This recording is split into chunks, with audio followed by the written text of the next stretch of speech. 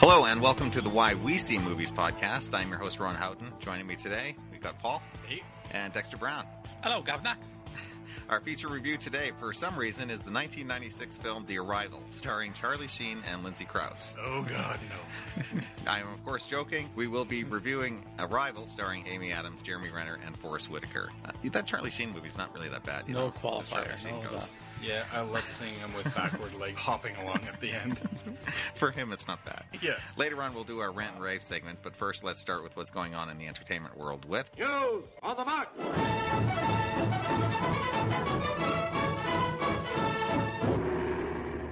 All right, well, the first batch of summer trailers are already arriving, and I thought we'd not only discuss these trailers, but maybe the movie as a whole. First and foremost, Marvel has released the first teaser trailer for Spider-Man Homecoming. What do we think? I'll start off. Starts out like any other trailer. You got the music drawing you in, the pop song. Felt a little lame, and then it picked up pretty quick and really got me excited. I love that song. I thought it started off great immediately. To my ears, I've probably never heard it before. Yeah. Probably have, but don't know it, as you well know. Yeah, I mean, Birdman is Birdman. Who doesn't? I didn't even know he was in it.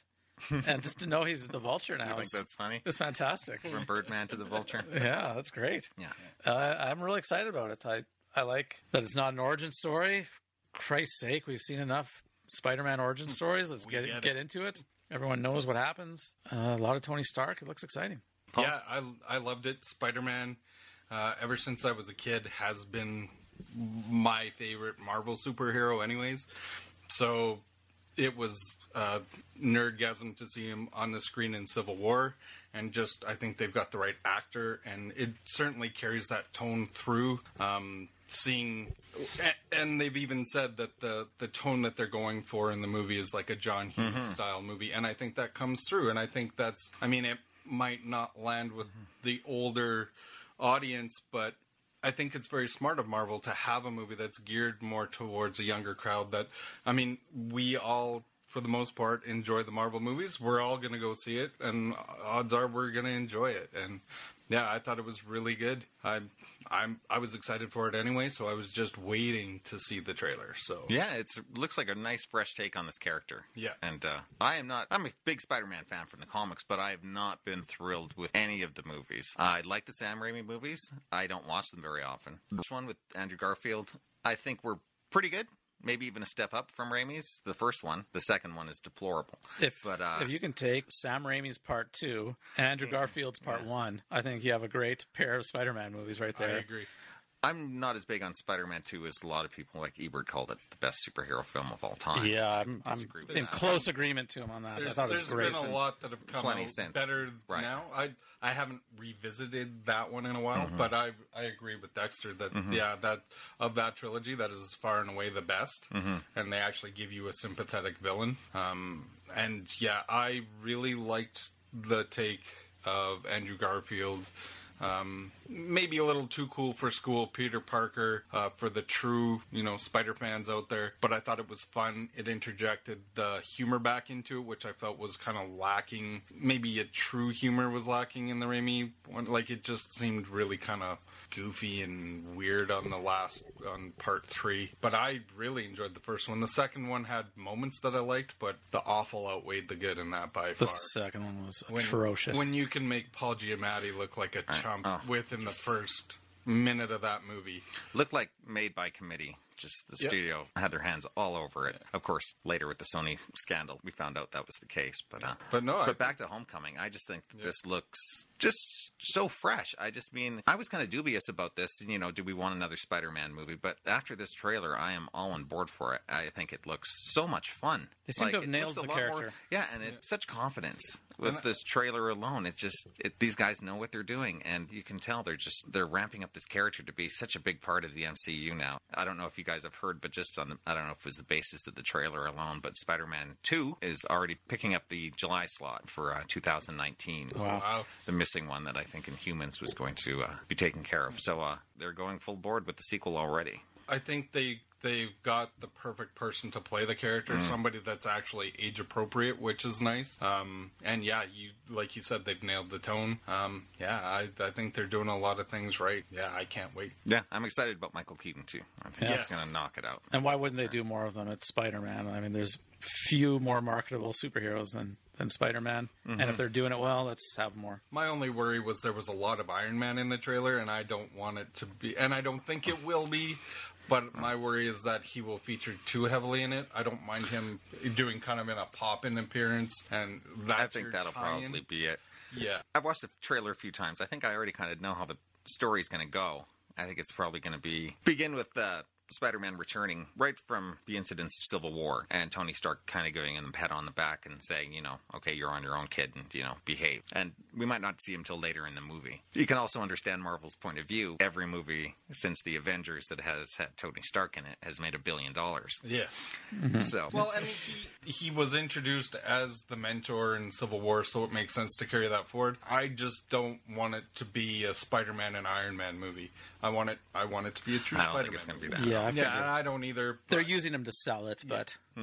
Anyways, high expectations for that. Guardians 2 look good. Yep. But I think this one looks even better. Yeah. Well, and we kind of already know what to expect from Guardians, whereas like you had mentioned, this is our next foray into Spider-Man, and we've been burnt by this before, so what are we going to get? And I know there was a lot of speculation and nervousness online, kind of why have we not seen anything yet as far as Homecoming trailers. You've seen a lot of kind of viral marketing, set shots, whatever, but no official trailers, so I think fanboys their buttholes might have been puckered a little bit. But it delivered. Absolutely, hands down, delivered. Yeah, can't wait. All right, another trailer that debuted was War of the Planet of the Apes. That'll be, I think it's a trilogy, so this should be the last one of these. I know, Darren, you're a big fan of this franchise. Yeah, I absolutely love the Apes reboot movies. Me too. This trailer looks fantastic.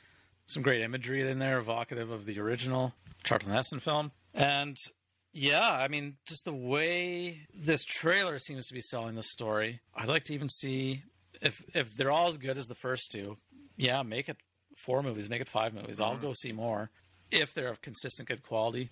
If this third one just wraps up the story so perfectly, fine, we don't need more, but I'm probably more excited for this movie than anything else in 2017. Wow. Paul? I absolutely love the first two, like Dex.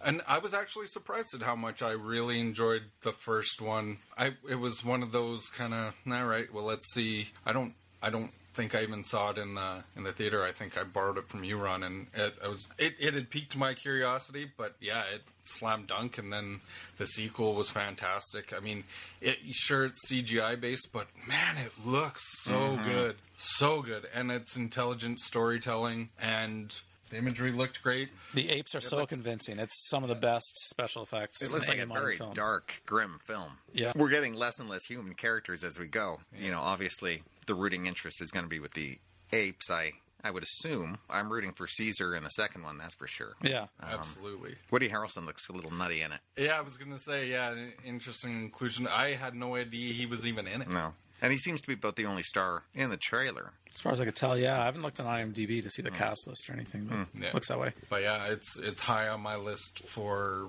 movies that I'm looking forward to next year as well. It's such a kind of almost like a flying under the radar trilogy that it's so good, and I think it'll do so well, but it's certainly not hyped up like with Spider-Man that we just talked about, or Star Wars or something like that. Like, it's not quite that level, but I think it's one of those solid movie franchises that I don't think a lot of people think of too much, but it's, the first 2 installments have been really solid. Yeah, if they nail this third one, they really have something. I mean, the original Planet of the Apes franchise has its big problems, Yeah, it's not a great franchise. You have a great opening film and 4 pretty questionable sequels. Right. Yeah. So, this one could really knock it out of the park. I'm excited. And who knows, right? If it's a huge success, they're not going to stop. Yeah, I mean, it seems like to the end of this movie or some partway through this movie to actually arrive at a Planet of the Apes. Could you see a that's possible the starting fourth point film with no humans at all? I would watch it. Andy Serkis is as good as anything as Caesar. Mm-hmm. And so... There's a few moments just from the trailer where I don't know how that acting is coming through, that CG, but it's riveting. They're fantastic. When he's got the gun to his head. And it's powerful.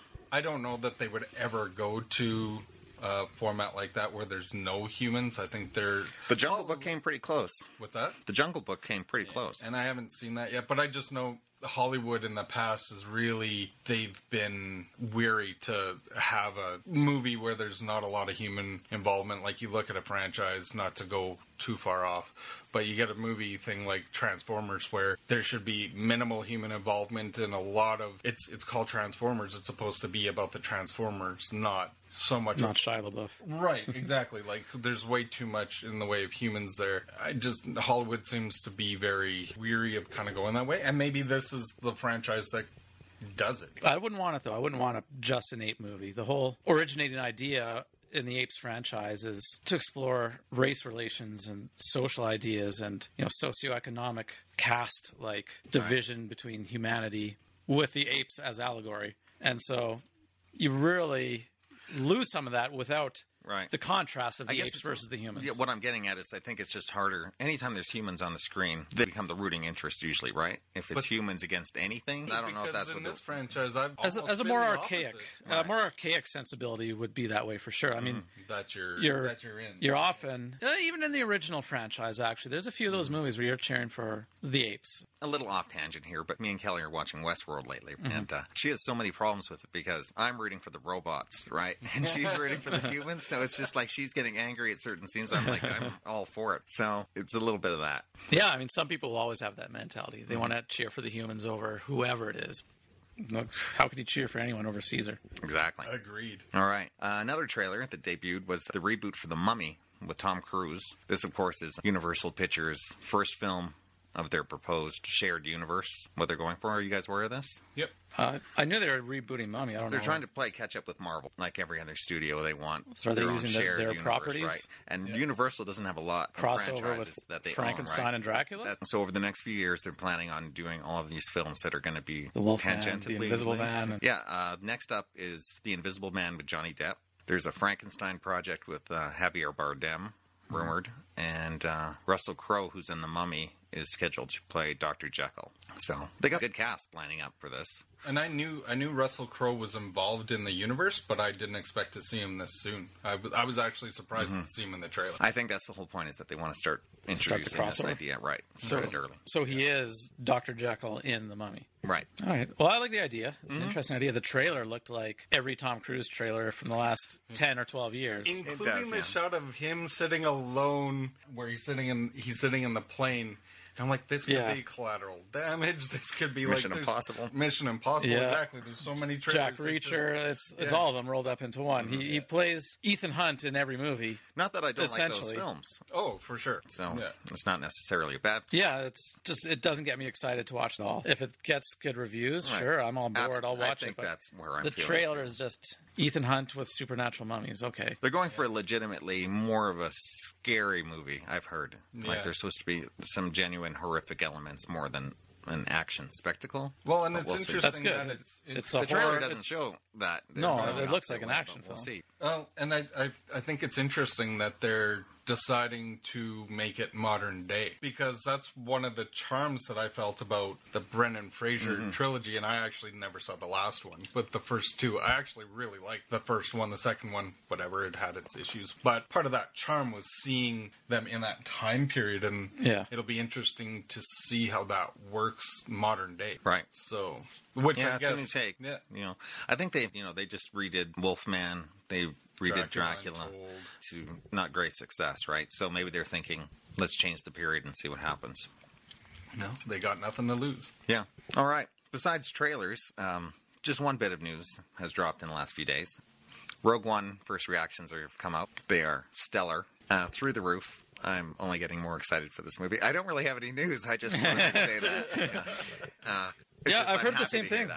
and I'm still on a trailer commercial embargo on it. I'm turning off anything immediately. Yeah, the minute it comes on the TV, like when I'm watching football, it's immediate mute or la la la la over top of it.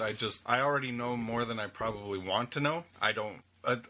There's so little that we know going into this. Like I was talking with a buddy about this yesterday. We were talking about the excitement gearing up for this.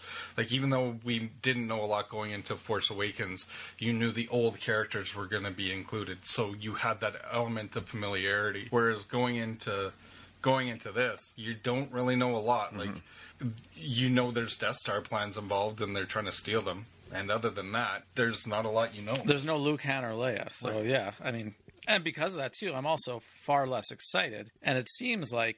Far less excited? Far less, compared to The Force Awakens. Really? Oh, yeah. Oh, The Force Awakens, I couldn't barely sleep the night before I had my tickets. And then some of the early reviews are saying that this feels like more of a Star Wars film than even Force Awakens did. That's good, but, I still have more of a wait-and-see kind of mentality for it. But you've got your tickets. I've got my tickets. Well, we're going to do a podcast, and we better all go see it. But, no, I was going to say, in Amazing Spider-Man 2, you talked about how committee directed it was. And that's just how this movie is so consistently felt to me. Like, really? It seems like it's a result of marketing and committee planning and focus groups and so on, that I was just thinking, well... Are we going to have any actual vision from the director here? What are we going to see? And so, these early reviews have really allayed those fears, and I am excited. I think from the first trailer for that movie, I had chills. Like, you see it, for me, and this speaks to how much of a Star Wars nerd I am, I suppose, my favorite land vehicle is the AT-AT, and seeing that walking on a beach was like, oh, God, that's amazing. And just little geek moments where you see the dish sliding into place on the Death Star, and just those little things that... great. I agree. Great imagery, but I never fully trusted it. Yeah, and now that the reviews are coming out, you're a skeptical man. I am a skeptical man. Lord knows we've been bitten by a lot of trailers this year, so Suicide Squad. It's true, but I have high hopes for this, and I think it's going to be paid off in spades.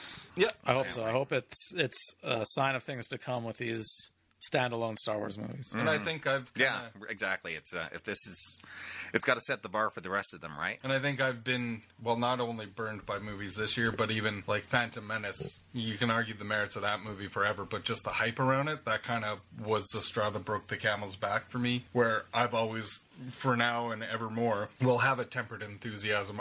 I love Star Wars, and I will always be hopeful that it's good. But I guess there's that nagging little doubt that you just never know, I guess. You guys are all seeing it opening weekend? I'm seeing it Friday at 7:30. Friday at 7:30.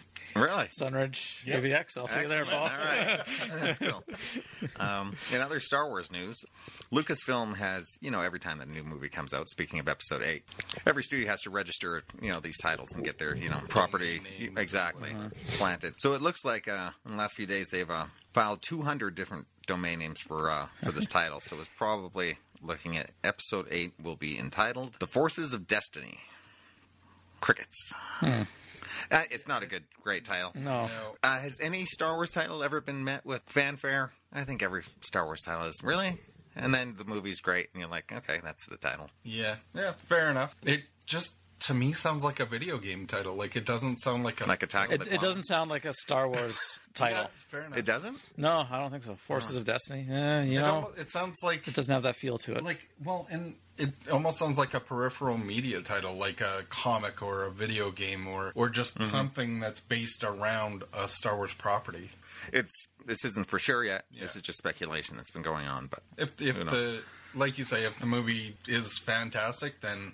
it's not going to affect anyone's opinion of whether the movie's good or not. No. Nope. John Williams is recording the score over the next few months, so that shows how close they are to a finished product. Yeah. I'm sure there'll be the usual pickups over the summer and some re-editing in the fall, as happens with every movie, but who knows when we'll get our first look at it. There better be a trailer in a week from now, come Friday. Honestly, I think they'll wait. I think they'll let... they don't want to interfere with Rogue One. Yeah, that's a good point. Especially considering it is kind of an unknown commodity. Sure, it's Star Wars, but I don't think they want to take away from any of the momentum. Yeah, that's a good point. When did we get the Force Awakens trailer? Or the title? Was that a good year before the movie? I don't even feels recall. more. Yeah, I don't remember. Me neither. See, it doesn't really matter. Yeah. All right, guys. Should we move on to our feature review? Let's do it. Let's do it. This is the day they arrived. The object touched down 40 minutes ago. Mama, what's going to happen? I don't know. Dr. Banks, you're at the top of everyone's list when it comes to translations. You hear any words? Is that... Yes. Am I the only one having trouble saying aliens? So what do they look like? You'll see soon enough. They need to see me. Dr. Banks? Now that's a proper introduction. More objects have landed around the world. It's their language. Got 21 hours before they start global war.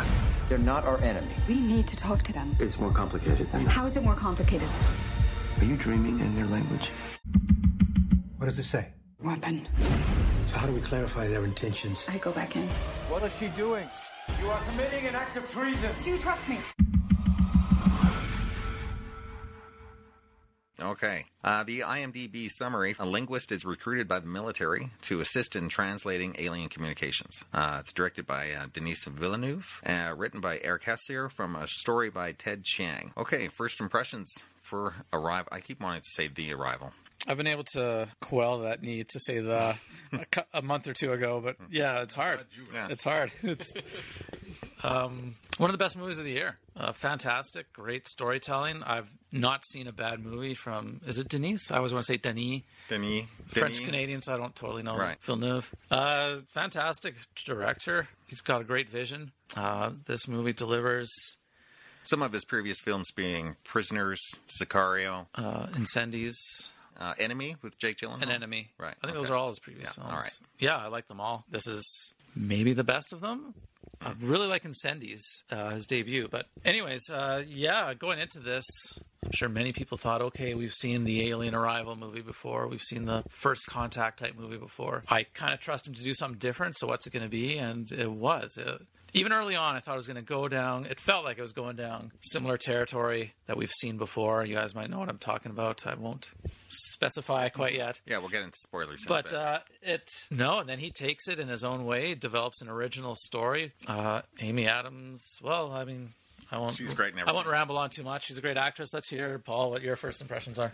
I loved it. I purposefully, as we were talking before we started recording, I purposefully went into this knowing as little as possible. I think it was the 30-second teaser, and I just knew immediately this was a movie that I was likely to enjoy, and I was not wanting to know too much going into it, and I'm really glad I did.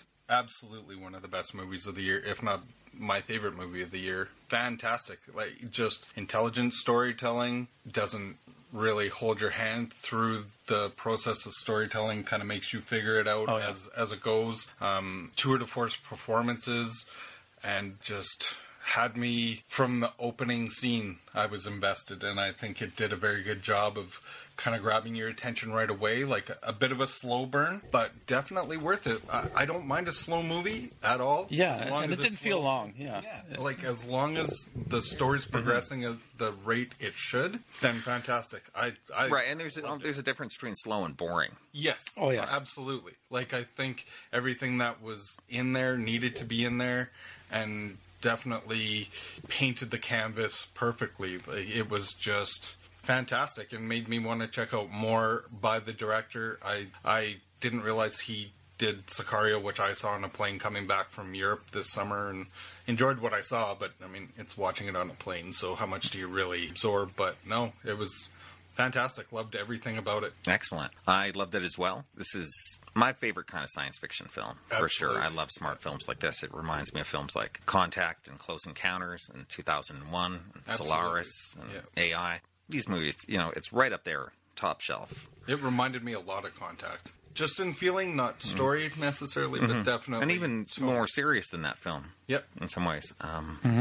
Zemeckis can't help but go for spectacle, right? I was amazed at this movie's restraint. It never goes off the rails into big budget blockbuster territory. It always stays smart. Yeah, I loved it. Amy Adams is fantastic in it. Yeah, there was arguably some, you can't quite call it action, but there were some tense moments. Moments of high intensity and excitement that maintained that without the need for delving into big budgets and big special effects. The scenes of her deciphering the alien language are as thrilling to me as any car chase. Oh, I agree. And the just humor in it, too, where she'll say a line and you're thinking, really? And then she totally undercuts that with like, nah, I was just making that up or whatever. You guys will know what I'm talking about, but I don't want to say anything because it's spoiler-wise. But perfectly played. Mm-hmm. And Jeremy Renner is the typical Jeremy Renner performance again. I read a few reviews the next morning after I saw it. I can't remember who said this now, but someone wrote Jeremy Renner looking like he's very happy not to be holding a bow and arrow in this movie. It's nice that the lady is the lead, though, and not... I mean, this movie was made, hell, even 5 or 7 years ago. It would have been totally reversed. And I guess, depending on who the filmmaker is, this Jodie Foster was allowed to carry Contact. Right. But it's sad that we have to say it's refreshing to see a female lead, but it's refreshing to see nonetheless. And and it is sad, like you say, that is still an issue, because you get something, just to go back to Rogue One, where the initial pushback against that was, oh God, what is this, Star Wars meets Hunger Games? Why? Because you've got a female protagonist? Mm-hmm. It's ridiculous, and I agree with you. Like, they're only like 54% of the planet. So. Yeah, exactly. But yeah, so, and you've got somebody with such cachet and star power. Let her run with it. Let her do what she does, and she's... Amy Adams is kind of a personal favorite of mine. She's great. I would put her in any. She's one of my favorite actresses. It's only been recently that I've seen a lot of movies with her in it, and yeah, she is fantastic in everything. Those opening scenes where she's just oblivious to what's happening. It's just fantastic to watch. Great start to the film. Really sets up that character. Yeah. There's the plot of this is so spoiler driven. I don't know if we want to head into spoiler territory yet. Yeah, I don't. So we can actually talk about this film, discuss it too much, especially in text with her. Talking about her character and what she's going through. Yeah. Okay, so this is spoiler territory. Spoiler alert! Spoilers. Okay, clear. Of course, her character's backstory with her and her daughter are the central piece of this movie, and I wasn't exactly sure. I knew it was going somewhere, and it was going to tie in thematically to the rest of the story somehow. I'm not sure if I quite understood it, but boy, did it really pay off. It's what initially had me worried about, we saw Contact already, but come on, Villeneuve, I think you're going to give us something different. And yeah, he totally did. It was not at all the Jodie Foster father tragic lost story. It shone through with a great new original take. And did you ever see I can't remember. Saw more flashbacks? Did you ever kind of? No, I can't remember at what point I realized. Yeah, right. I can't remember when I realized. I think for me, the point I realized was when they flashed to that picture that the daughter drew on the fridge, and it had the father and the canary. The canary. And it was the canary that must have been it. Well, that's when, and that's probably the big moment. Anyone who says they knew it before then is a fucking liar anyway. Yeah. So yeah, great twist on. I mean, so perfect in developing the aliens in that way. I don't know if that originated with the short story or the novel or screenplay, but these aliens exist both in the past and the present, and their writing, their linguistics is similarly without a beginning and end. It's just a great idea. The whole idea. Whoever thought of that? Right, it's wonderful. See everything. Think of that. Their language is a circle. There is no beginning. I didn't even much like the daughter's name, of course, Hannah, which is the palindrome and.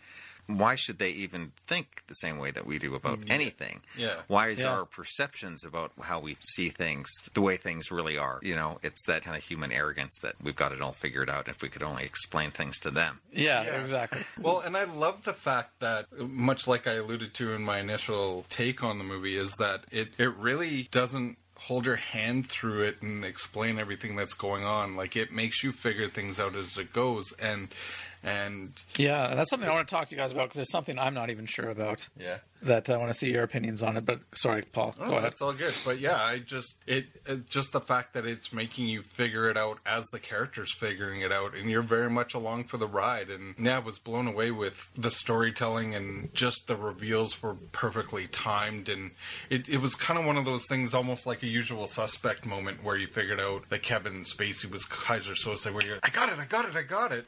And that reveal, I was so... it was the kind of movie that the minute it finished, I was so excited. It was too bad my wife was so tired and had fallen asleep for the last 20 minutes of the movie. Oh, that's too bad. Because I desperately wanted to talk about it, but had nobody to talk about it with. Yeah, that big reveal to me had allusions to Eternal Sunshine of the Spotless Mind. I don't know if you guys felt that way. It's been too long since I've seen that. I'm too far removed from it. The whole idea that a character, they know the consequences of the future beforehand, but and they press ahead with it anyways, despite that. I love that concept, and it works so well in both films. The funny thing is, and I don't know if either of you two had the feeling, but just the way the movie opens, and you can see the emotion on Amy Adams' face as she's holding her baby. I don't even know why I was thinking it, but I was thinking, is her child dead? Like, did she lose this child early on? Because she had, there was something like a stillbirth or something. Yeah, exactly. Now that you bring that up again, I did kind of, for a split second, think that myself too. And then, oh no, you can see the baby moving. Okay, but I'd say that now that I hadn't thought of it. On hindsight, that's obviously very intentional now that you mention it. Yeah, what she's thinking about. Because I was thinking, this movie's going to get so much better on a second viewing. Yeah. Oh man. Absolutely. Because like I said, I was like, oh God, like how devastating would that be? And then, like you said, okay, the baby's moving. We're okay.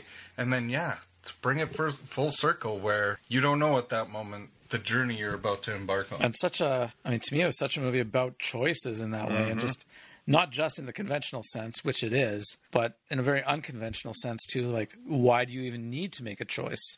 We think of things in such black and white terms, good and bad, or is it going to be war or not war or peace with the aliens? But you don't even really need to break it down that way. You can, but at the same time, why even make a choice? There are choices to be made, but at the same time, you can just avoid the choices altogether, as Amy Adams seems to evolve to do over the course of the movie, and is the better person for it.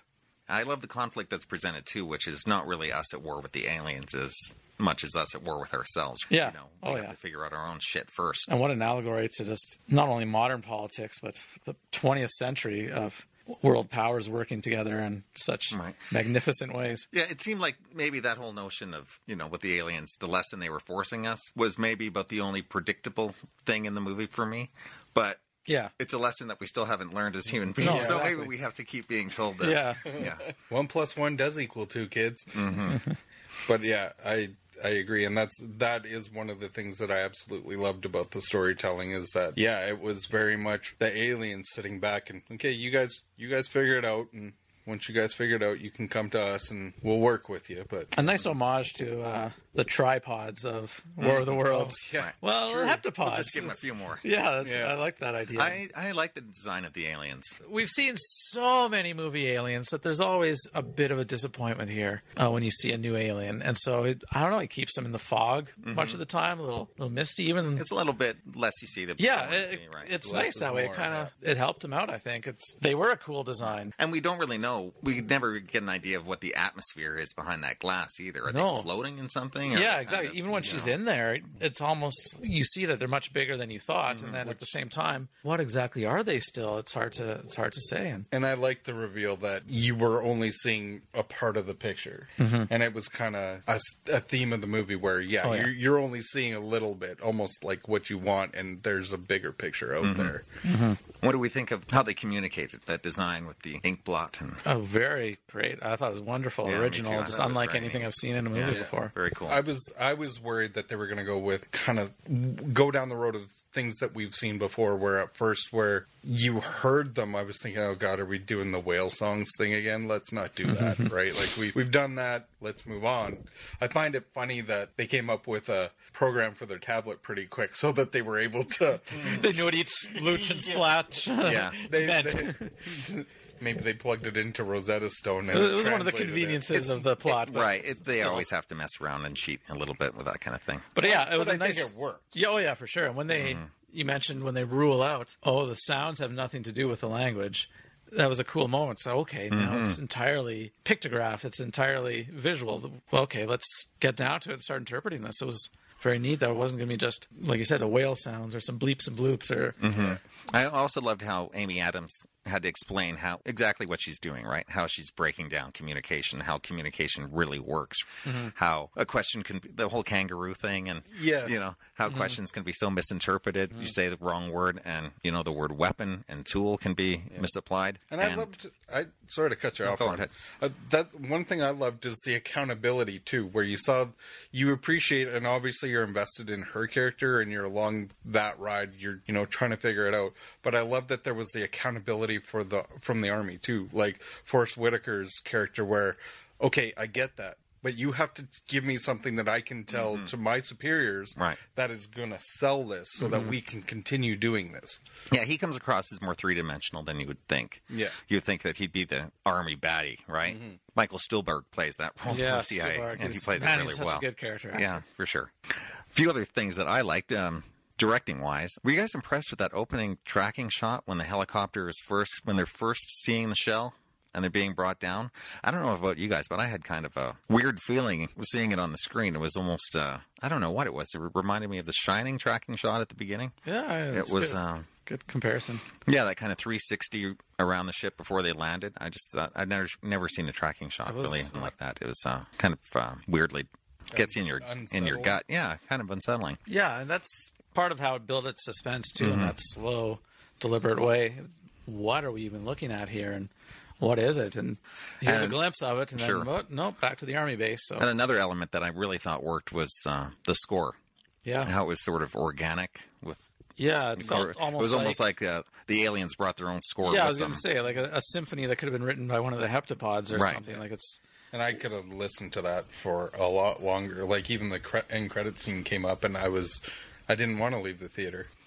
But yeah, it might be the most effective use of score I've seen in a film all year, in my opinion. It really worked. Just to go back to your unsettling feeling, I felt like even the pod design was maybe a little bit geared towards that, because that's one thing I noticed is it wasn't symmetrical. It was, you looked at it and it was very uneven, and that's not something you typically see. Usually it's, the picture of idealism, it's perfectly symmetrical, it's perfectly, egg-shaped or something. But yeah, it was very much I read organic. One of the reviews called it a giant contact lens, which is kind of a good way of putting it.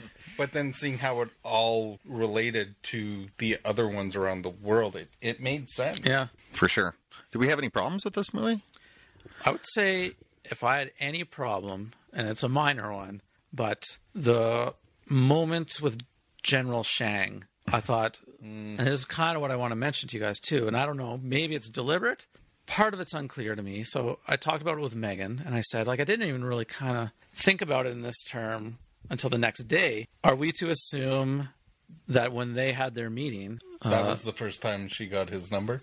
Yes, that, but also these confrontations were happening with the heptapods, and it was all coming down to the wire. Had General Shang's wife died yet?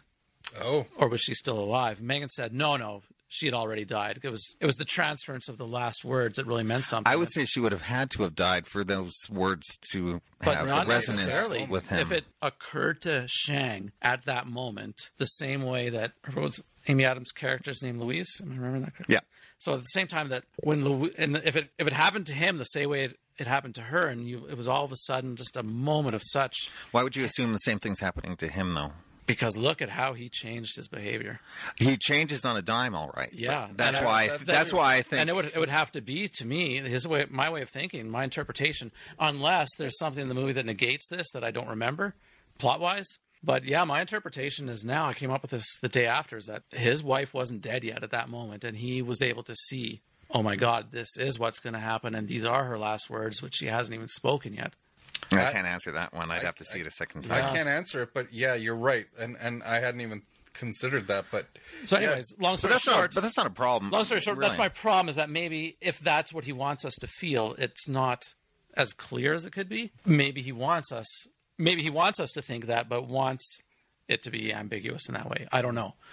Like I said, it's a minor problem, if anything, but it's a little unclear. And it wasn't an immediate moment of realization watching the movie. It took some time for me to arrive at that. And then I thought, well, maybe there was even something spoken in the movie that negates my theory. I don't know. I'd have to go back and rewatch it. But anyways, yeah, so that's one of my major The only thing I've heard, and still, and for major, it's pretty minor, right? Yeah, when I say major, not in terms of the problem, but major in terms of my major interpretation of the film. Right, as to what the point it's trying to get across. And it includes a minor quibble, depending on what Villeneuve wanted us.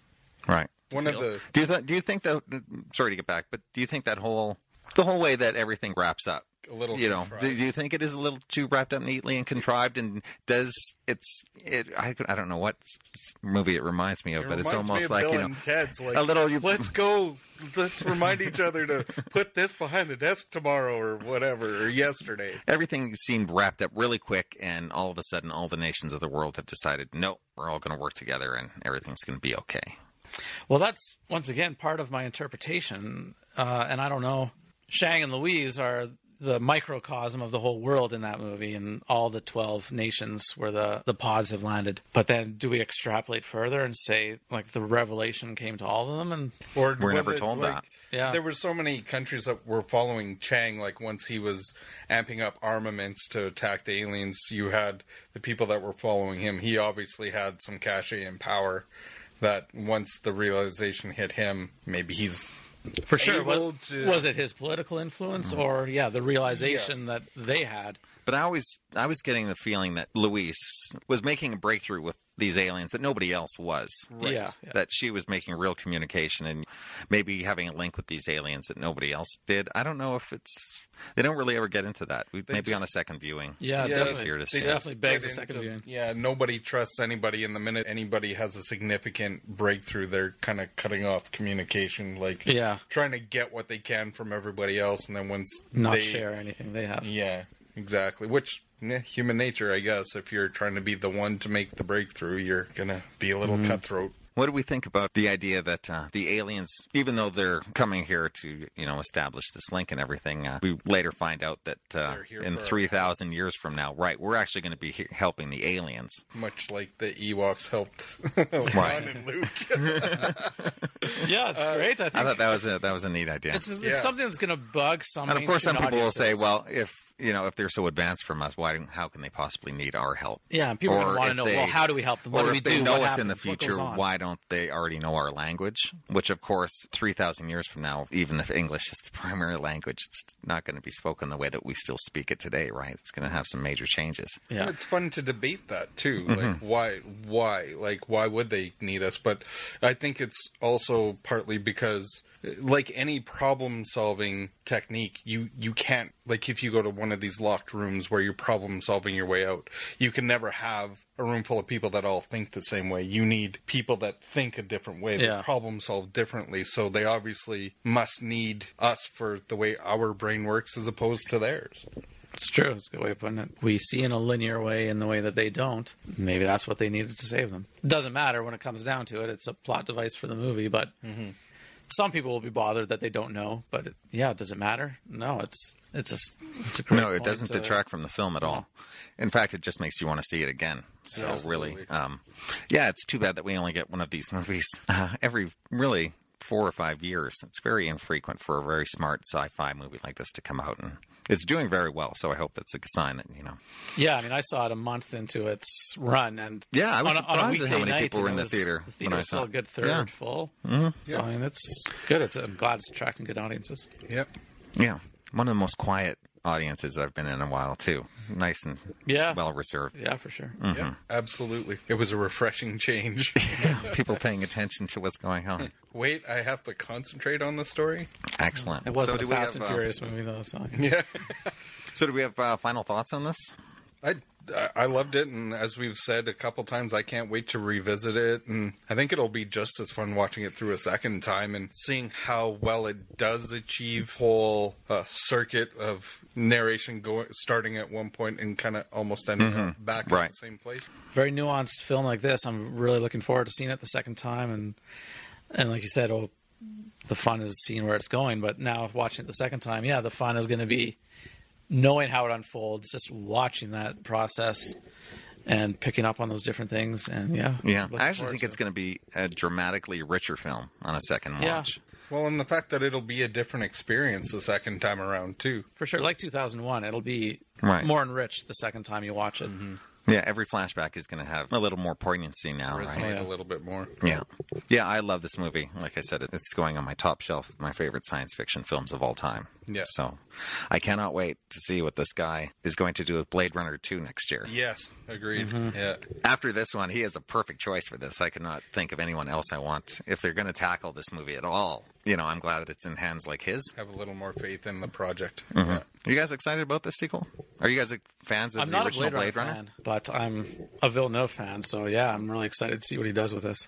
Me, I like Blade Runner. I think I need to... I think I've seen it 2 or 3 times and seen 2 or 3 different edits of the movie, so maybe need to revisit it. I do enjoy it, and there's some great performances in there, but it's certainly not one of my favorite movies, and maybe on a revisit that'll change. But I love it. It is one of my favorite movies. I've seen it. Yeah, I'm borrowing many times. I'm going to borrow this from Chris. He said about Blade Runner when he was watching it, it felt like to him he should be enjoying it more than he was. And I said that's kind of a good. And I kind of for sure. It's not a film. It's going to warm up to you, really. You got to, I've seen it 2 or 3 times, and I'm just very middle of the road on it still. It just doesn't speak to me. Other than Sicario and Arrival, I haven't seen anything else of his, so I definitely want to check out more. And if it's a property that I'm already somewhat familiar with, that piques my interest. His attachment to the project probably piques my interest more than the subject matter. And I know some of my sci-fi friends would probably just want to bitch slap me right now, but because they're huge fans. Good for them. Yeah. Yeah, I can't wait for it. I think it's got a Christmas release, so it's about a year away. Wow. Fantastic. But the big question is, are you a replicant or a replicant? Are you Antonio Banderas? Okay, so that's our thoughts on Arrival. We'll do the Charlie Sheen movie another time. Let's do the Rant and Rave segment. Okay, Dexter, why don't you begin? All right, I'll go. I got 2 things, so I'll start with one, and then I'll let you 2 have your turns, and then I'll go to my second thing. How does that sound?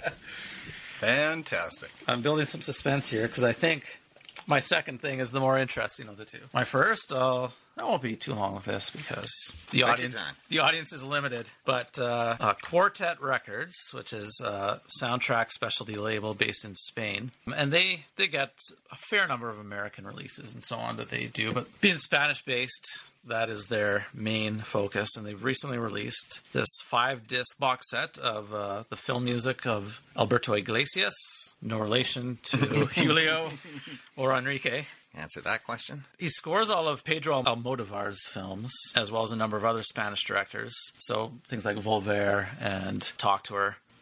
What was this one called again?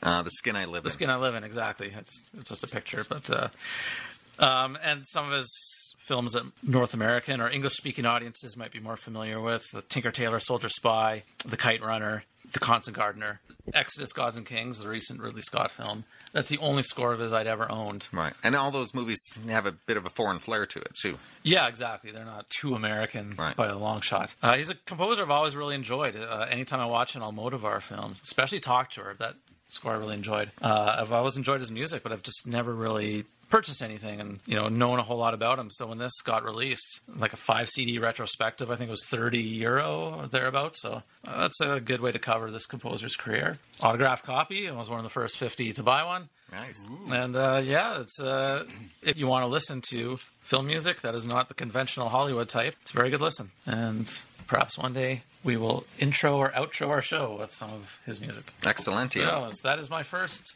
show and tell, rant and rave segment. I pass the baton to Paul. Dexter's going to educate us on his film score ways. Something to look forward to, seriously. I've got a couple things. I'll start just with something that I mentioned a couple podcasts ago. For those that are loyal listeners and for those that aren't, well, guess what? This is new. And we know you all are. Yeah.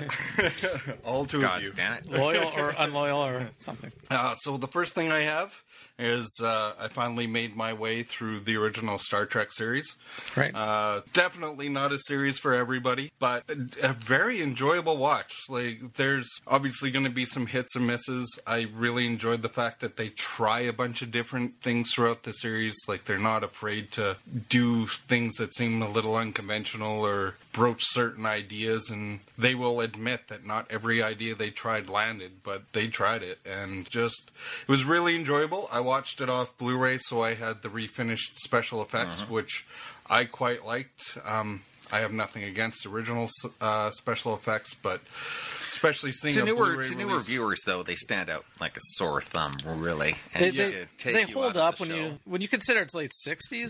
I've seen a few episodes, but younger viewers wouldn't even know what special effects from the 60s would be. Yeah, they'd be. Fair enough. Are you kidding me with this? And you can do better stuff on your phone these days. They'd be like, what was going on? The occasional original special effect looked terrible. There was some that were awful, and they're budgetary, obviously, television 1960s, but I love the new enhanced effects on these discs. I think it's great. I think it opens up the show to newer viewers who might be turned away from it. And for the purists, I do like the fact that you can, with the set I have, you can watch the original effects if you want, or you can watch the new ones. But you can also, and I found myself doing this quite a bit through the series, you can actually mid-episode switch between the two. So I found myself quite often going back a couple minutes and rewatching it. I did that all the time with them. Yeah, and I found it really fascinating to see, okay, was this necessary? Did this actually add anything? And I thought, in a lot of cases, it really did. Like, there was an episode... they would have done it if they could have. Yeah, right? absolutely. Yeah. And I think it definitely made certain worlds feel a lot more expansive. Like, there's an episode where they are on Vulcan, and just the establishing shot where they're showing Spock and Kirk walk to this meeting place, and the original... And again, they did what they could with what they had. But now, revisiting it, wow, just it makes it feel like a more fleshed out world, an actual place, rather than just a painted backdrop. Which, I mean, obviously it's the 60s and whatever, but yeah, I thought most cases... going back and yet it never takes away from the episode when you're watching. Yeah, you both said that before, right? The special effects fit the flow and the tone of the series, right? You actually have to go back and say, am I watching enhanced effects or is this the original stuff? And you're like, oh, because it's slight sometimes. Yeah, it's subtle, right? Like they don't beat you over the head with it. Like, look what we can do. A lot of it's just showing the Enterprise orbiting a planet or hitting warp, or, you know, the odd sequence where it's ship-to-ship battle, or just... If anything takes you to that time period, it's the hairstyles.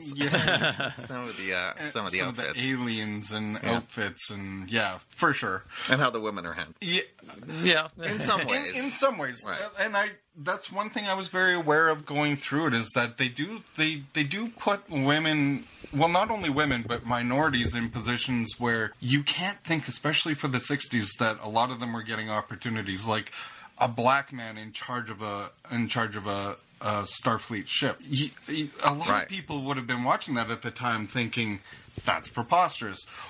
Or a lot worse than that. Well, well, yes, that's the cleaned up version. But I thought it did a lot of things really well. For sure. It is, it's way above other shows at the time. I'm just saying that they knew their audience too, and they never shied away from having some eye candy on the show. Oh, for sure. Yeah.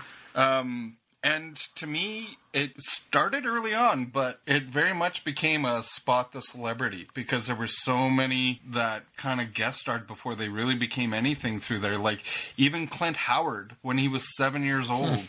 He plays an alien, and he probably looked exactly the same. He really did. Like, there's down to the hair. There's no mistaking who that is. But you've got Julie Newmar that's in there, of course. Terry Garr's in a classic Terry episode. Gar. You've got Joan Collins. You got Frank Gorshin, who's in there. Like a lot of people that at the time they might not have been anybody, but definitely now you look and they're thinking, what the hell am I doing on this show? Yeah. Well, and even to the point where you can tell just the idea of television has kind of changed over the years, and you get an actor like Mark Leonard who plays Spock's father. Well, he's actually the first Romulan you ever see. And I remember, because I remember seeing that episode and thinking, like, wait, because I'm not that well versed in Star Trek, I was thinking, wait, is Spock's dad actually a Romulan? And then, no, they just reused him later. Recast him. Yeah, they just recast him. I find it very interesting, almost like you take it for granted, the structure of a show, because we're so used to cliffhanger endings, or, a season, the finale will kind of wrap up an overarching story, but that's only really recent. Like, you look back then, and it really is just a collection of episodes. There's no real overarching story. Everything's very self-contained. You look at, there's even shows in the 90s that are very much like that, and you kind of forget that that's only kind of a recent thing. Yeah, when you get a two-parter back then, it was a rarity and exciting. Like, wow, part 2, what's going to happen next week? And that's a phenomenon that didn't happen a lot then. Yeah, and it is really relatively new because I read some of J.J. Abrams' first treatment notes for Lost when he was submitting it to the studio, and he goes forcefully to tell the studio, this is not an overarching story. This is a episodic television. Every week, something on the island's going to happen. It'll be wrapped, like, lying through his teeth. Yeah. It must have been. But because the studios were not interested in any kind of storyline where people would watch. They don't want people to tune in one time and not know what's going on. Mm-hmm. They're so scared of losing their audience. Absolutely, right. And yet, that's all television is now. Oh, for sure. All good television is now. All good television. Yeah. So, after seeing the entire series, any episodes stand out in particular? There's a couple. Like I said, the first time you see the Romulans, I thought that was fantastic because it really deals with Captain Kirk communicating with the Romulan captain, and you can see they're two sides of the same coin almost. Like, there's that respect. And obviously this series really uses alien races as an allegory for racism and whatnot. And it was really interesting to see that, these two captains of their vessels from completely different races absolutely respected one another. And it was only that moment in time that pitted them against one another, regardless of the respect that they had with one another.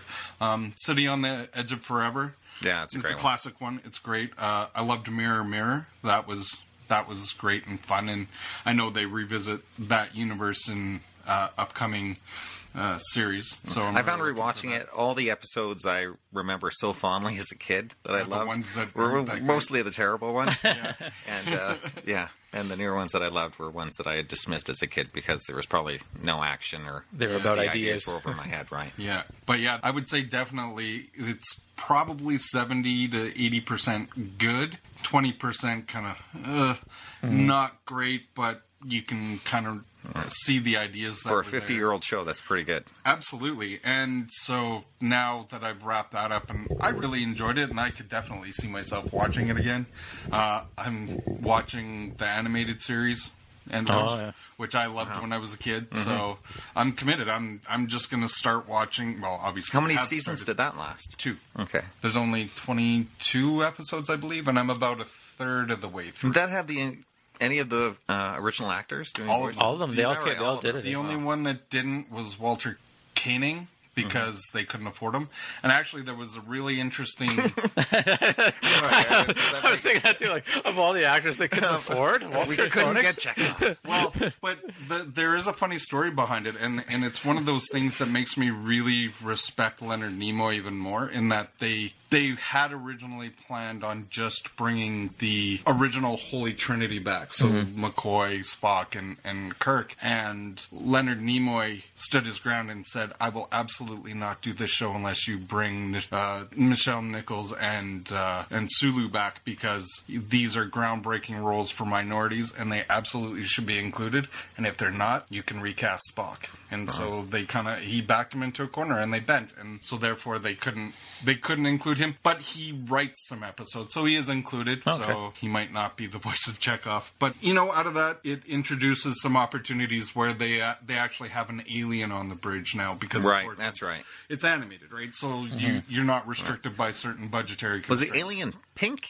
No, he's orange, and he's got like a third hand. I have vague memories of this show. Yeah. So far it's good. Like they even say, like, I mean, it's 70s animation, so they're a lot of the same backgrounds. Yeah, and you can tell they reuse some of the shots, but they even say that it's kind of written as the 4th season of Star Trek. So, and really, you could look at it as the 4th and 5th years of the original 5-year mission. Right.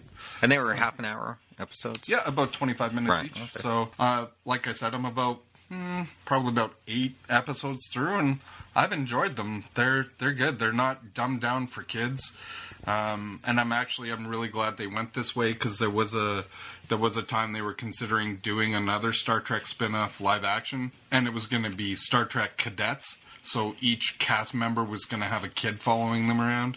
And man, that would have got monotonous and old quick. Mm-hmm. So, yeah. I'm interested to hear when you're done how you feel it adds to the original series as a viewing experience. Yeah. I'd like to go back and revisit the original series too. And then, and that was included on the set that you got? No, I bought the animated set separately. Okay. I think it was $20 on Amazon or something like that. So, and it's on Netflix right now too. Okay. So Is it? I think they pretty much have everything Star Trek on Amazon or on Netflix right now. I'll have to check it out just for nostalgia. Yeah. So it's really interesting. So that's Star Trek talk, and then this my second thing will be rather quick, just to wrap that up. My wife and I watched 10 Cloverfield Lane on Friday. And pleasantly surprised. It's on my queue. It's very good. Yeah. Have you seen it? Yeah. I really enjoyed it, and not to give anything away, I mean, it's an older movie, but it's kind of one of those thrillers that relies on you going into it a little more blind, but I thought the performances were great. Oh, the performances are stellar. Is it like a found footage type? Oh, I see. No. Like the original Cloverfield. Like Cloverfield. Cloverfield was, but this is more structured as... It's a narrative, Yeah, a narrative dyed-in-the-wool thriller. Right. So I think I would have enjoyed the original Cloverfield more if it wasn't that. Oh. That's good news. So I really liked the original I also like that actress who's in it. It's Mary Elizabeth Winstead. Yes, she's really good. Since Scott Pilgrim. Yeah, it's really good.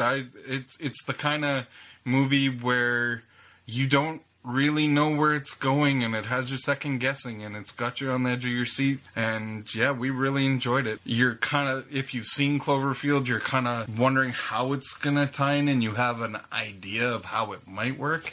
And I'm not going to spoil anything and say how it does tie into it, but yeah, I really enjoyed it. Mm-hmm. Definitely worth checking it out, and especially if I've only seen Cloverfield once. Would you recommend me seeing it one more time before I watch this? I quite like Cloverfield, actually. Yeah. It's not that I didn't like it. It's just I haven't felt the need to watch it. You don't need to watch it to enjoy 10 Cloverfield Lane. I agree. But it helps if you have an understanding of what's going on. But if you've seen Cloverfield once, you get it. Right. You understand what's going on. So then how this movie chooses to kind of align itself with that universe, you'll get it. Right. Yeah, that's the best way of putting it. It exists in the same universe as the original Cloverfield. Yeah, I look forward to seeing it. It's directed by Dan Trachtenberg, who was the guy who did some of the episodes for Black Mirror. Oh, right, yeah. 3, so, and they're actually doing another movie in this universe next year. Yeah, I heard that they're going ahead with another one. I think it's called The God Particle, but again, it's very much its own thing. It exists in the universe, but it doesn't necessarily have anything to do directly with the two movies that came before it. Right, and it's relatively cheaply made, right? It's, like they do a lot with minimal budget. Oh, yeah. Yeah, for sure. It's only a couple sets, and there's not really a heavy reliance on special effects at all. Wow. So I look forward to seeing it. Really well done, and like I said, it kept me guessing anyways. Yeah, so. Very strong sci-fi thriller. Yeah, very, very highly recommended. That's for me. 10 Cloverfield Lane on Netflix. Mine is a new release of an old movie. Criterion, the great Criterion, has released a Blu-ray copy of Robert Altman's classic, McCabe and Mrs. Miller. Oh, wow. This movie came out in 1973. This is, when people ask me what my favorite Western is, this is always in the top 3 or 4 for me. It's a movie, there's nothing else really like it, and I just love it. I'm a huge Robert Altman fan, and this is, for me, his best film. It stars Warren Beatty and Julie Christie. Basically, it's the story of kind of a 2-bit gambler who moves into a town just on its legs, right in the wilderness, and they're just scavenging day by day. And he kind of moves into this town and wants to set up a brothel and make himself the big man of town. And Julie Christie is the whore with a heart of gold who wants to help him on his way. But it's such a dark, somber piece. And you mentioned the town. It feels so authentic, so real. Hey? Yeah, one of the great things they did with this town was Altman dressed up the set decorators in costume and had them working as they were shooting. So as shots are being made with the actors in the background, you can see the town being built by the actual... That makes so much sense, but I never knew that. So every time that they step away from the town for a bit and they come back to it, you see this town growing just in front of your eyes. It's just it's amazing. Right in the heart of British Columbia they shot it. Really? Yeah. The costumes for the piece, all the actors came up when they got there to the location. Robert Altman said, everybody pick your costumes, pick your uniforms, and pick it good, because this is what you're wearing for the next 3 months. If it rips, if it tears, you have to sew it back together. If your shoes break, you have to fix your shoes. So these actors were really put in this situation of authenticity that you can really, really come through the film. Like I said, it just feels like so different from any other movie. Besides that, it has a score or songs from Leonard Cohen. It's the first time I ever heard Leonard Cohen. So I saw this movie when I was 17 years old, fell in love with it. And Leonard Cohen's music is a big part of it. Fits it like a T. The songs weren't written for it, but you'd swear that they were. Unfortunately, it was a big flop. Yeah, One of Robert Altman's giant flops. So no one really saw it at the time, but over the years, it has definitely gained cult-like status. And I can't recommend it more highly. I agree. It's one of Altman's best. It's not for everybody, for sure. It does have a bit of a downer ending, and it's a movie that you have to engage yourself with a bit, because it's not going to jump off the screen and say, love me. But every time you see it, it just gets richer for me, and it's one of my favorite films of all time. Sounds like one. Can't recommend it more. Because I do enjoy old Westerns, but I like the different take on the Western. Mm-hmm. So this sounds like it would be right up my alley. Yeah, it's fantastic. Yeah, it's Altman, so it's pretty unconventional. And right, he's a master of dealing with multiple actors and having several conversations going on at the same time. Yeah. He invented, I think it was like a 26 audio track. So every actor could have their own mic. Before him, none of that stuff was ever done. You know, one of Robert Altman's first movies, Jack Warner saw the rushes and he said, what the hell is the matter with this guy? He's got all the actors talking at the same goddamn time. And which, of course, is, you know, exactly what he was going for. And yeah, as Robert Altman goes, it's part of the authenticity. It's just a great film by one of the all-time great directors in movies. So can't recommend it more. My other stuff is just two recent films that both of you guys have seen. I've recently seen Kubo and Two Strings. I really liked it. I agree with you. It's a visual feast. Maybe not the greatest story, you know, going on. It's not a lot of plot, but man, some of those set sequences and some of the battle scenes and stuff, it's just, you've never seen anything like this with stop motion. No. Just wow. I just you can't believe it, really, that, you know, some of it's not CG. I know that they did a blending process, but I watched the bonus features, and a lot of the stuff that I thought must have been CG was all real. It's the kind of movie where the plot is almost, I hesitate to say inconsequential, but for me, there's not a lot of movies that I would say that I could watch beginning to end without any dialogue. But I would say that movie, you almost could, just because I thought the music was very interesting, and I thought the animation was very interesting, and I think you could almost get all that you needed without any dialogue. In fact, if there's anything distracting in the film, it's some of the voice talents that they hired. Yeah. I don't know why a film about Asian mythology has Matthew McConaughey in it. Yeah. That doesn't make sense to me, right?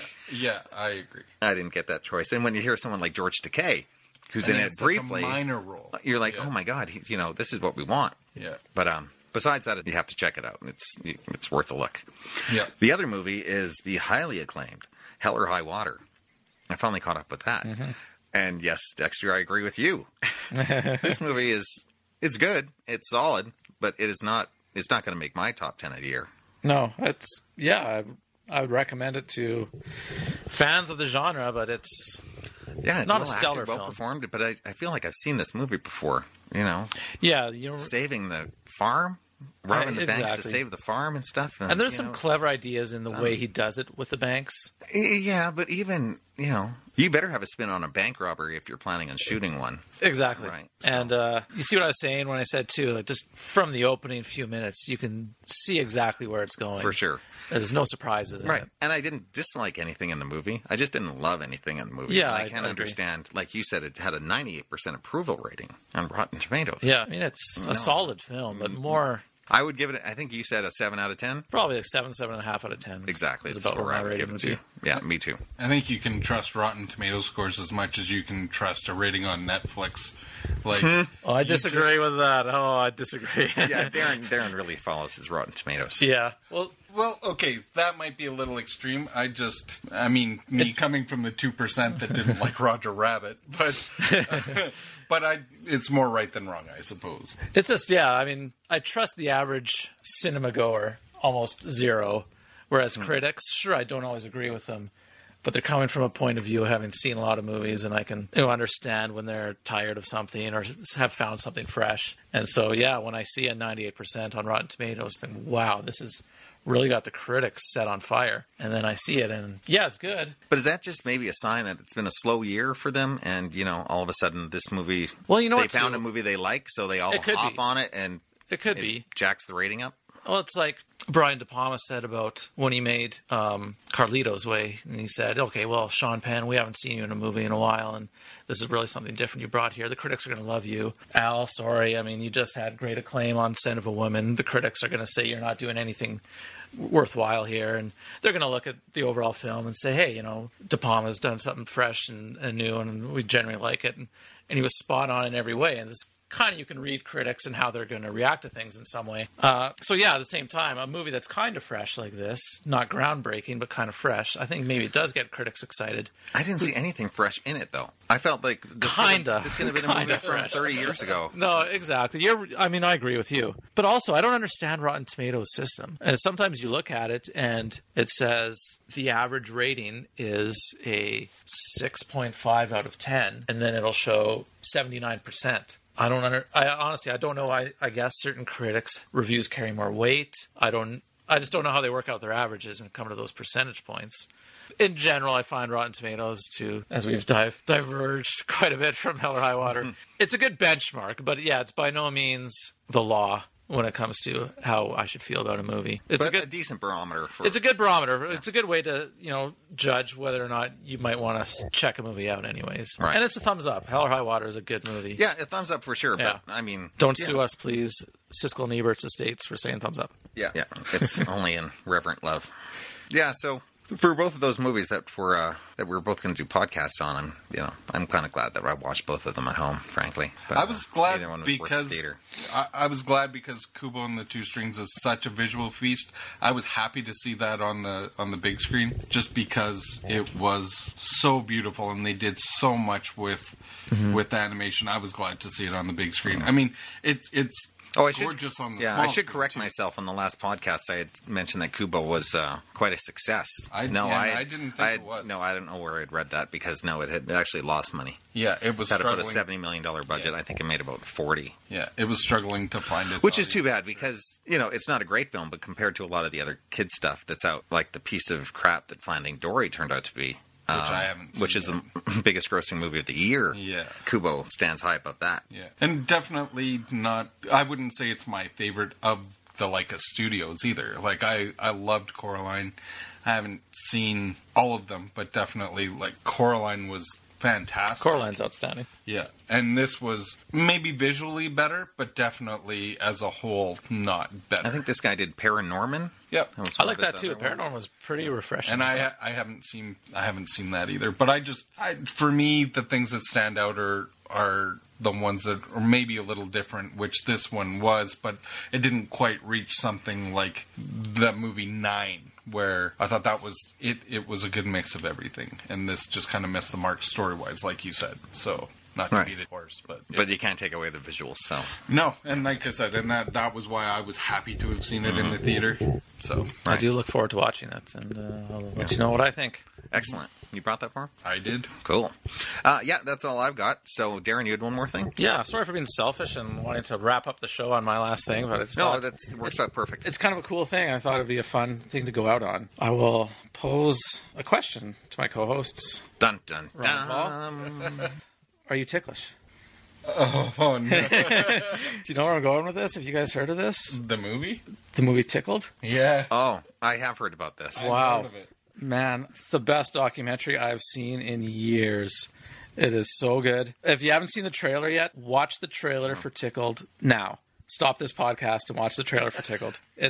Yeah, the other guys on that I know that mentioned this, I was quite dubious, because what the hell are they talking about? Yeah, it's literally that New Zealand journalist, And I can't remember what the deal was. Remember about 5 or 6 years ago, he interviewed Justin Bieber, and there was, I don't know, I think media was criticizing Bieber about his bland interview or something like that. Anyways, he's the director of the film, and he's heard about this, stumbled online across references to how the term competitive endurance tickling. And he said, what is this? Competitive endurance tickling. And sure enough, he catches a few videos on YouTube. And, okay, there's got to be something here. And he does some investigating. And just the deep, dark secrets he uncovers about the world of competitive endurance tickling will astonish you. It is. I can't say more. This is not a fake documentary. It is not fake. Created this? No, he's not catfishing anyone. No, there's nothing. It totally has the setup of a mockumentary. No, it's nothing. I've never met any professional ticklers in my life. Really? No, That's not that you know of. In fact, I didn't even know that this existed. Me neither. Yeah, few do. And there's big money to be really doled out. I'll say no more than that in professional endurance tickling. Do you pick where you tickle the person? Do you get to pick where you're tickled? Tickle zone? Depends on who's in charge of the filmmaking. There must be some human beings on the planet that just are not ticklish. I don't know. You got to get in there. There's some money to be made. Yeah, that's So you've seen this for part 2? Yeah, I did. Where'd you come across this documentary? We dug it up on a website online. Chris and I should say Chris did the legwork and found it. And we saw the trailer. Man, we have to see this movie, and we watched it over a couple lunch hours. Sorry to the filmmakers. I'll try and watch it legitimately and give you some money if I get the chance. But I just couldn't wait to see it, and it's as riveting a documentary as I've ever seen on any subject.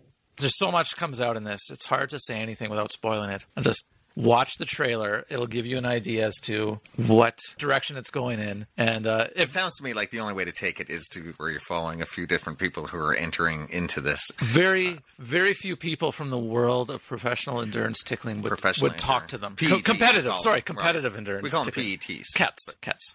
Competitive endurance ticklers. Sorry. Competitive, right. They're competitive. They're not much better. Right. No, very, very few participants in this world were even willing to speak to them. That'll give you the idea of what you're getting into. It's a very protective community. Is it kind of like Eyes Wide Shut kind of thing? They dress in robes and stuff. Almost. Oh, I mean, it's secret handshakes. Yeah, it's a dark world of competitive endurance tickling. There's no Spinal Tap or catfish about it. It's all real, and it's. Is it entertaining or is it car accident? Like you can't look away? Oh, it's very entertaining. Is it? Okay. No, nothing accident. Cringeworthy. It's frustrating. There's things in it where you think, man, what is? Hopefully, now that this is uncovered, someone will get their comeuppance. And yet, it'll frustrate you. It's a riveting, entertaining documentary. I'm highly intrigued by this. Yeah, you're not the first person. I've heard this before, but I discounted it completely based on the subject. I think it won the audience award at Sundance. Maybe that's it. Something like that. Like I know it's got some press out there, and it's got its fans. And I don't know. I've asked a few friends. No, you got to watch this trailer, and a few of them have leveled that same criticism. Fake, Darren. No, it's fake. No, it is not fake. And honestly, I don't even see how you get that from watching the trailer, but some people thought that. They just can't believe that it's real. I suppose. And they've said, wow, no, you're right, I have to watch this movie. In a world where you can make a very comfortable living playing video games professionally, I have no problem believing that there's competitive tickling league. And that's probably completely bastardizing any name, but I have no doubt that this exists. The CTL. I don't even know how to dodge saying anything about that, but if you can dodge a wrench. Yeah, everyone check out Tickled if you have the opportunity. Okay. I'll see if I can find it somewhere. Yeah, that sounds very interesting. Yep. Mm-hmm. All right, let's wrap things up, and we'll see you guys again for, oh my God, Rogue One. Yeah. Can't wait. Pew pew. All right. Those are lasers. Yeah. For those of you who don't know. Wow. Check you guys later. Pew pew. Bye. Bye.